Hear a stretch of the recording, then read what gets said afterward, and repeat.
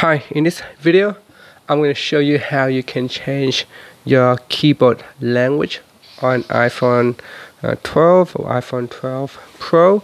So first let's go back to your home screen by swiping up at the bottom of the screen, and I'm going to start a text messaging app, and this will allow me to bring up the keyboard.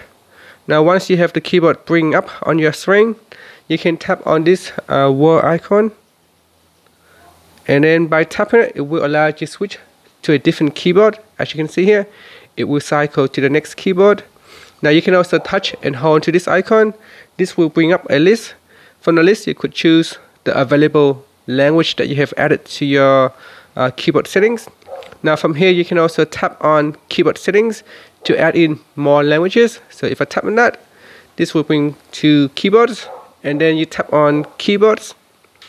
And from here, if the language that you want to use isn't available at the top, you can tap on add new keyboard. From here, you go down the list and select a language that you want to use. For example, let's say you want to choose German. I'm going to select German as in Germany, and then I'm going to go back to my message.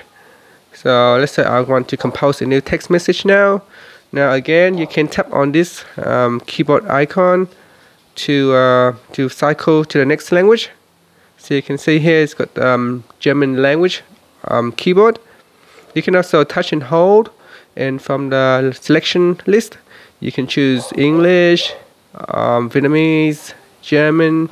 So select your favorite language that you want to use from the list here, and that's it. So that's how you can change your keyboard language on iPhone in general, or iPhone running iOS 14, or this is an iPhone 12 or iPhone 12 Pro. Thank you for watching this video. Please subscribe to my channel for more videos.